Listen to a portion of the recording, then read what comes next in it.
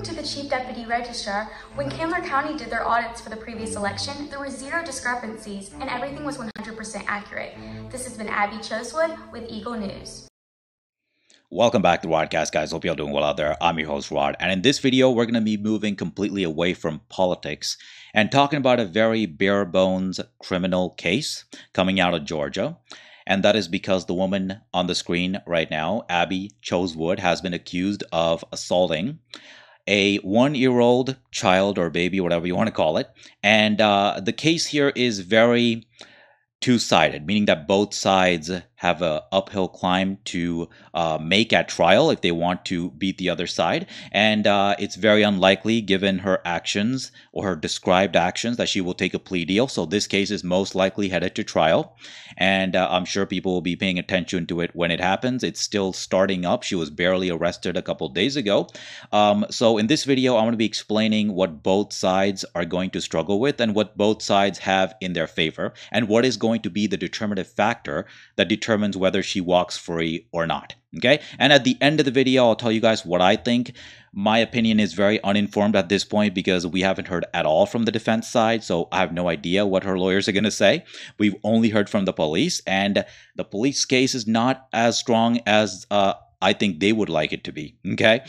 Because there are a lot of holes in their case. But then she has a problem too, a big problem that we have to address as well. So we're going to be talking about both sides. I'm going to be completely based on the facts. I'm not really going to offer any opinions other than a pure legal analysis based on the law. And we're going to start out by looking at the actual laws that she has been accused of violating. So Law and Crime here had a decent article on her case, and they actually had an interview with the police department, one of the people from the police department, a lieutenant here, Kevin Holbrook, who spoke to them and explained what he could, because this is an ongoing investigation. There's a lot of things that are under seal until the court case is over, so he can only say so much, but he gave some basic information about her and what happened here. Basically, the child was found to be injured in this area, and it looked like he was strangled.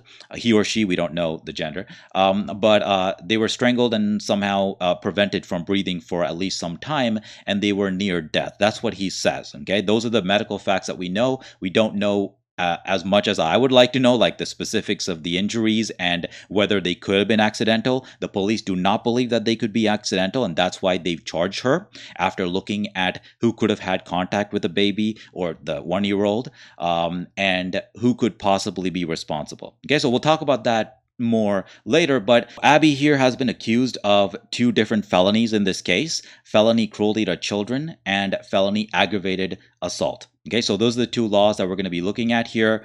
And the felony cruelty to children is unclear which degree it is, because depending on the degree, she faces a variety of lowering prison times. So the first degree cruelty to children in Georgia, you can face up to 5 to 20 years. 20 years being the max, and second degree is lower, 1 to 10 years, and the cruelty to children in the 3rd degree, according to Georgia law, only carries 1 to 3 years in prison. And given that this is her first accusation here, if she's convicted on this, then she will be downgraded from a felony to misdemeanor.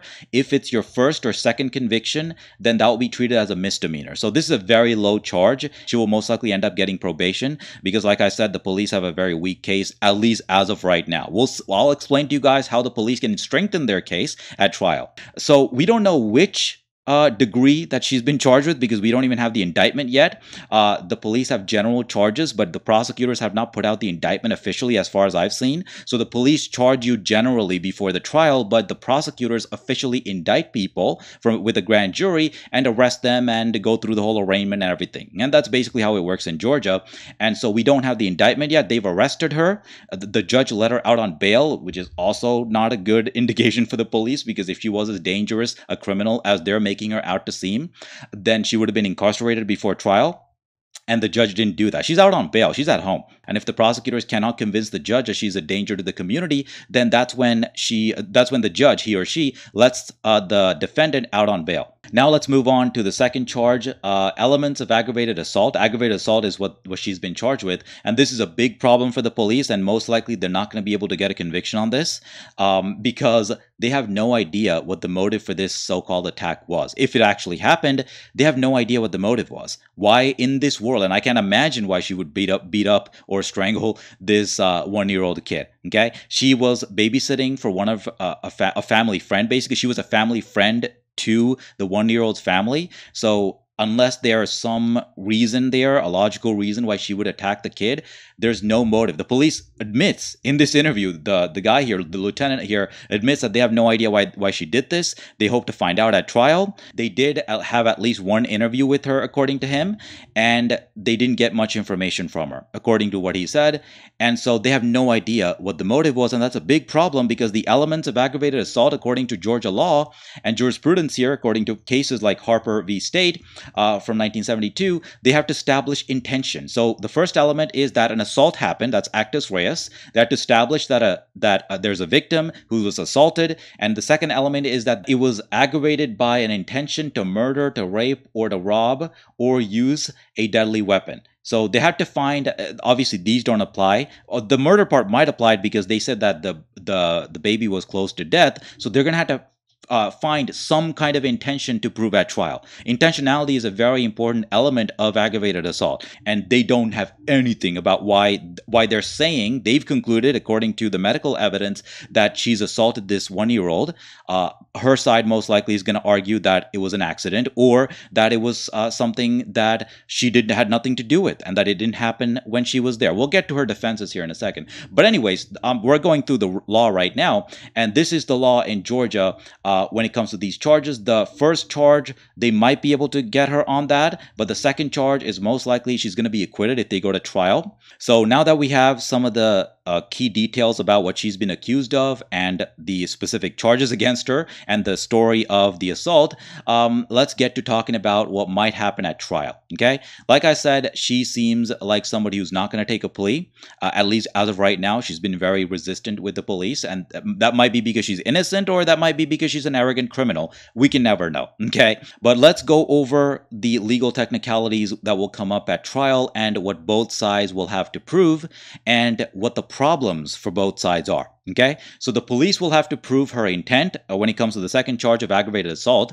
In the first one, if they go for first-degree child abuse or cruelty to children, which carries a potential 20-year sentence, then they're going to have a lot of convincing evidence to prove that. They're going to have to prove that it was not an accident, that it was not somebody else who did it, which most likely is going to be one of the defenses used by the defense lawyers.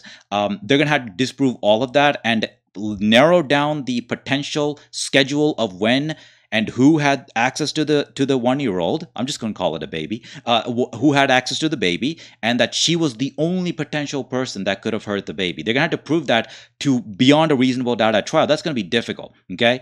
Because depending on who was going in and out of the house, depending on what the medical evidence says when the assault happened, it will be very difficult to narrow down that corridor of time when the assault happened.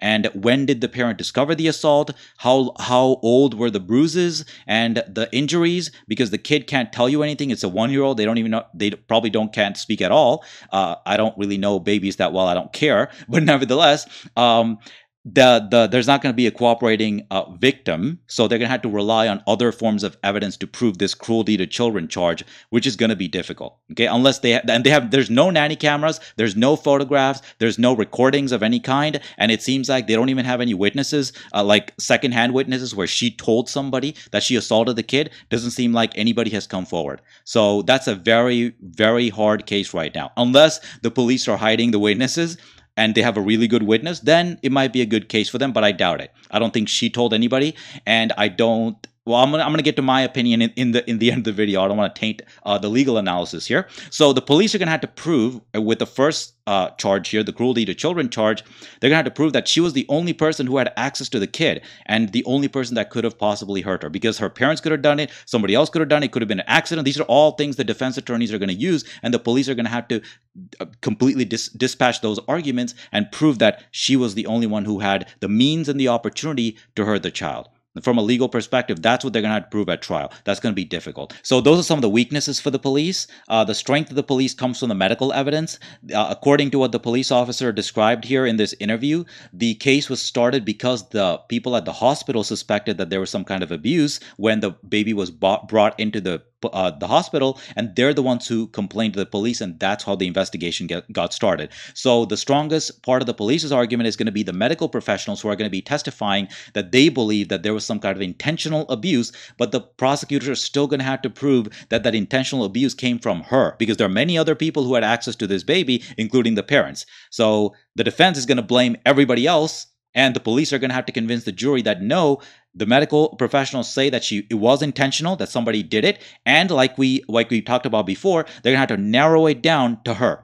The schedule, the access to the baby, means and opportunity had to be narrowed down to prove intention, okay, to hurt the baby and to prove that she's the one who did it. Even if the baby was intentionally hurt, which is what the medical evidence will most likely establish, that the police will still have to prove, the prosecutors will still have to prove that she's the one who did it. You can't just generally say that a crime was committed. You have to specifically prove that the accused criminal or the defendant is the one who did it. That is the burden of the prosecutors, beyond a reasonable doubt, which is a very high standard at trial. Now let's get to the defense, okay? Strengths of the defense. The prosecution lacks any physical evidence to point to her. No cameras, no photos, no text messages or emails as far as I can see right now. That might change in the future if the prosecutors have that. It might get more difficult for them. But as of right now, they have nothing. Okay, no evidence pointing to her directly. All they have is the fact that the medical professionals are saying that somebody intentionally hurt this kid, according to the injuries, and everybody's saying that she's the one who did it. The parents are obviously, the parents most likely were not home the day it happened because she was doing babysitting for them, but that does not mean that the injuries couldn't happen afterward or before, and the parents are lying. So her defense attorneys are going to blame a whole bunch of people, including the parents, and say that we didn't do it. If somebody did it, it must have been the parents, or it must have been the uncle, it must have been the aunt. You know, the defense always blames somebody. They have to. They're trying to defend their client. And the police are supposing, based on the scheduling that they have, based on their investigation, they investigated this for months, by the way, so credit to them for their hard work, but I don't think they have enough to get a conviction yet, okay? They're going to have some kind of witnesses or emails or text messages, something to prove to the jury that she's the one who did it and she knows she did it. That's proving intent, okay? They're going to have to prove, they're going to have to find some kind of motive and point the finger directly at her. The hardest part for the defense is going to be the fact that they don't have anybody else to blame regarding the time that the baby was left with Abby Chosewood. So if the prosecution can prove that the injuries happened in this period of time when nobody else was there or very few people were around and Abby's the one who was with the baby, then Abby Chosewood's side, her lawyers are going to have a difficult time pointing the finger at somebody else because she was the only one with the kid. So if the medical evidence is clear enough to point to a specific period of time where she's the only one who was there, then it's going to be very difficult for the defense to blame somebody else because she was the only one there. And the medical evidence is clear enough to the point where they can point to a specific period of time where the injuries happened, and the jury's going to have to buy that, okay? So it's going to have to be very convincing evidence. And so there's probably going to be competing doctors testifying. Doctors from the prosecution side is going to say, from the hospital where they went, that the injuries happened in this period of time. And then the defense is probably going to have at least one doctor to dispute the medical evidence from the prosecution. And they're going to say that, no, these injuries could have happened in a broader area of time, and therefore you can't blame my client. She's not the only person who had access to the baby. There are many other people who had contact. So most of this is going to come down to the medical evidence, what the jury finds most convincing, which expert, the defense expert or the prosecution's expert, that they find convincing. Okay, so I think that's going to be the crux of the trial if this goes to trial, and it's looking like it will. But the bottom line is, the reason this case is interesting is because both sides don't have a slam dunk case, and they both have big problems. Okay, depending on what the police have and depending on what arguments the defense makes, both of them right now have big problems proving both of their cases at trial. Okay, so with the legal analysis completed, now let's get to my own opinion. Okay, so I don't have a strong opinion on this case because I don't know this person. What I've seen is a couple of videos of her speaking. She's an aspiring reporter. She does not seem like somebody who would try to choke a baby to death, which is essentially what the police are saying, okay? But that doesn't really mean anything. You can't tell from purely their personality alone what they're going to be like. Psychopaths can trick people into thinking that they're very kind and normal, and in private they're going to do violent things or messed up things to other people. That's how people are. And sociopaths are actually even worse in this respect than psychopaths. But this girl does not come off anything like that. She seems like somebody who just got out of college and is looking to build her life. She doesn't come off as somebody who would do this kind of stuff to a one-year-old baby. So it's very doubtful, in my opinion, that the jury's going to think that she's some kind of monster. But hey, that could just be my own bias. So like I said, I don't have a strong opinion here.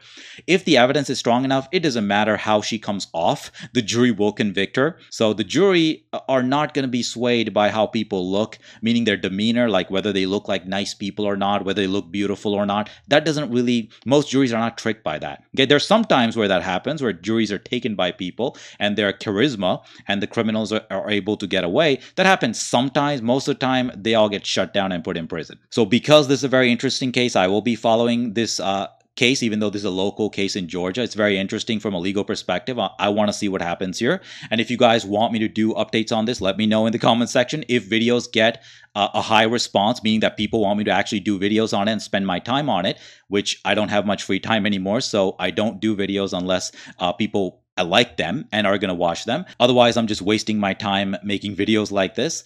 So let me know in the comment section if you want to follow up in this video.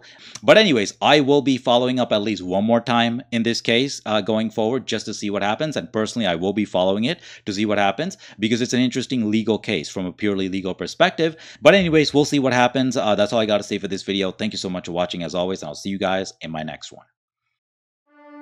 Thanks for watching this video all the way to the end. If you want to see more of my videos, make sure to subscribe and hit the bell to keep current with the videos that I'm making. And if you have been watching for a long time and appreciate my content and the time that I put into these videos, please consider supporting me on Patreon. I post all the legal documents I use in my videos on Patreon for my patrons. I also post extra legal content when I don't have time to make videos on Patreon for my patrons. As a patron, you can also contact me directly on Patreon to request a video or ask a question about a relevant topic. These are all privileges that I provide for my patron supporters. With all that being said, I'll see you guys in my next video. Have a very nice day.